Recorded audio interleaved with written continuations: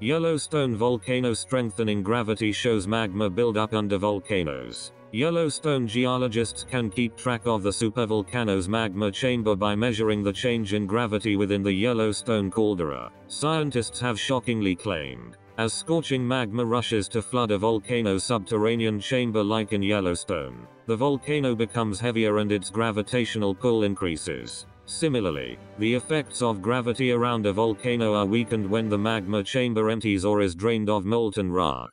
U.S. Geological Survey, USGS. Scientists who keep a watchful eye on Yellowstone volcano believe this could be an essential tool in monitoring volcanic activity. The average gravitational pull or gravitational acceleration around the globe is a steady 32 feet per second squared, 9.8 m per second squared. But the so-called gravitational constant is not a constant at all and will change depending on your elevation and the ground you are standing on. For instance, a Mount Everest climber weighing 68 kilograms at sea level will only weigh 67.8 kilograms at the mountain's summit. According to Poland, chief scientist at the USGS, local geology has an impact on gravity due to the makeup and density of rock.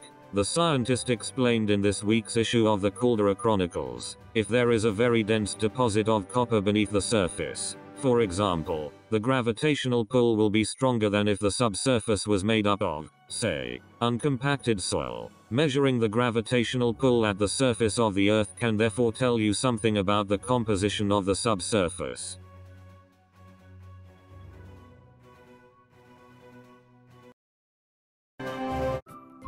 Thank you for watching. Please subscribe to us on YouTube.